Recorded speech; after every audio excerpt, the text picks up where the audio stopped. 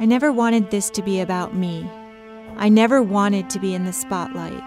But when I realized we no longer had a voice in our government and that I had the power to help change that, I knew I had to step in and fight for our future and our present.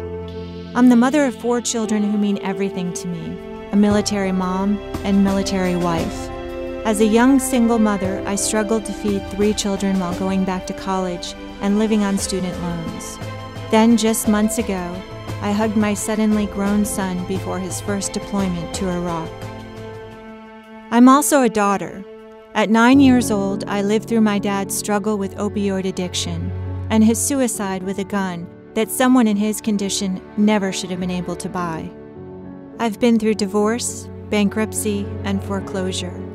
I persevered and made it through. This past year, I've knocked on your doors and heard your stories, and in each one, I've heard my own.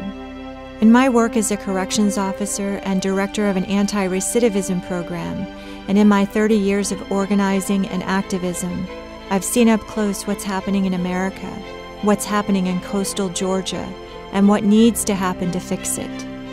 We've found ourselves in this mess both locally and nationally because our political leaders protect the profits of large corporations over the needs of people.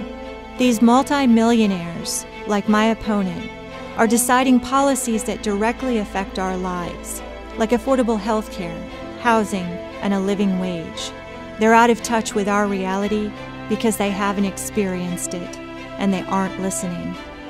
Now is the time for us to join together and enact real solutions that will benefit everyone.